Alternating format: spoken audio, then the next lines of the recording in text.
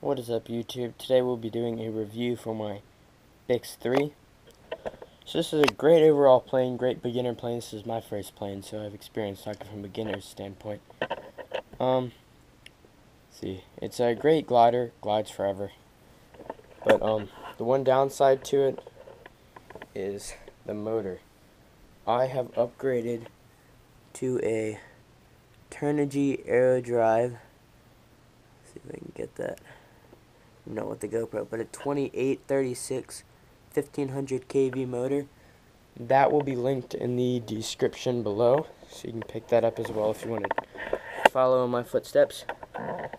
But that you have to get a new motor mount for it, because otherwise you can't mount it because the stock motor is different size. If you do that, you have to upgrade the ESC. And on the inside, I'll show you that in a second. But to get the wings off, it's just these two little clips that you turn, pull out. I recommend buying an extra pair of those in case you lose them, so otherwise you can't fly. Wings just slide right off. Wait in a second. And I am running. There's my ESC. That is off a Striker from one of my friends. He gave me that.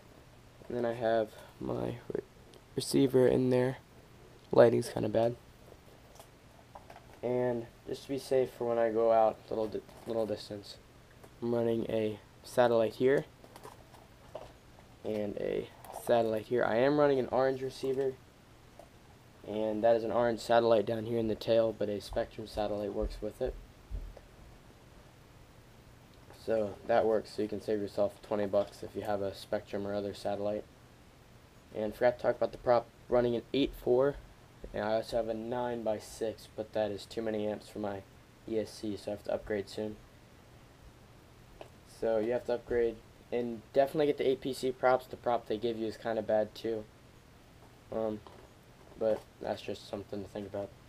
You don't have to do that, that's just recommendation. They're pretty cheap too, they're like $3, and they last, because it's really hard to break these with the style where it pushes. These don't normally make contact with the ground unless you have a really, really bad landing or laying in a tree like I've done. But even then, it doesn't always mess that up. What you need are these servo lead extensions. Otherwise, you cannot reach your servos. Well, you can if you don't put flaps in, but you need flaps because otherwise the little flap, I guess, little winglet part will just flap around in the wind, and that's not really what it's designed to do. So you either need a popsicle stick, tape that, or hot glue or something. Or you can just buy the cheap servos, like this one, and that normally is like $2–3. It's worth it, and that's when you need it. It's on this side. On this side, the way it's designed, where it comes around farther, and then it ends up being this really, really short little stub, and that won't be able to and you can't reach that off the receiver, at least the way I'm running it. So I've got the servo extensions, and it's just helpful. Then it's not, everything's not so stressed.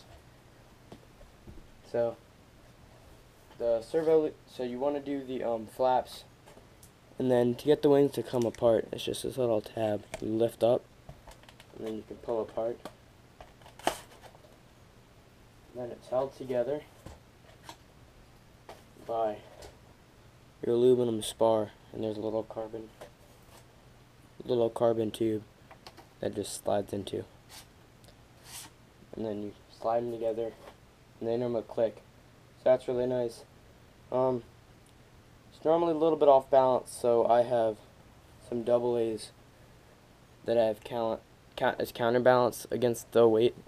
When you're just running the canopy, the styrofoam canopy, or EPP, my bad, it tends to be a little tail heavy. Just add some weight in the nose, should counter out. That normally happens, but then when you start adding gear like my FPV gear, so I'm running is a 250 milliwatt on the plywood tray, where it just kind of slides in and then it'll pop some magnets. Then it tends to start getting nose heavy, so you have to add some weight to the tail to push it against as far back up in here. You see that little piece of get that out of the way. There's a little piece of Velcro back there where I Velcro all my counterweights in. And then depending on the battery, you'll need less weight. I'm running the Zippy 2800 from Hobby King. That is a 30C discharge. And then a 2200 30C discharge from E-Flite, and these are both 3 cells. And I've just ordered a 4000 milliamp 10C, so we'll have to see how that works out.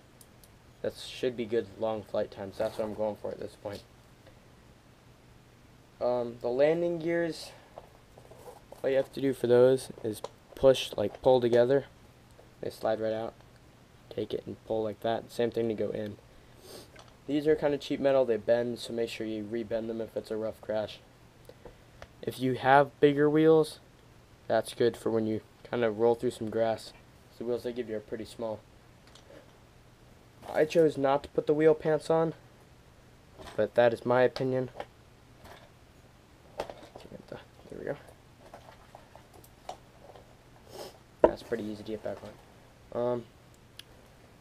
The one servo that I would recommend upgrading is, no, that's elevator, my bad, is the one that goes down to the rudder, which is nice because it has the steerable tail wheel down here. That all runs off of one servo, so that servo gets a lot of torque on it and stuff when you land. So I would do a 9-gram metal gear. That will be in the link in the description below, as well as the motor, props, and batteries I'm running. All in all, this is a great plane. Great for beginners. I would definitely recommend it. It takes quite a beating. It's a little awkward to transport sometimes just because of the size. When you take the wings apart, it's not actually that bad. But I would recommend this. I have the GoPro sitting up here if you couldn't tell already, but that's recording this. But great plane. I would recommend. Any questions, leave them in the comments. I can help you out with that. And everything else will be linked below. So thanks for watching. Hope this helped.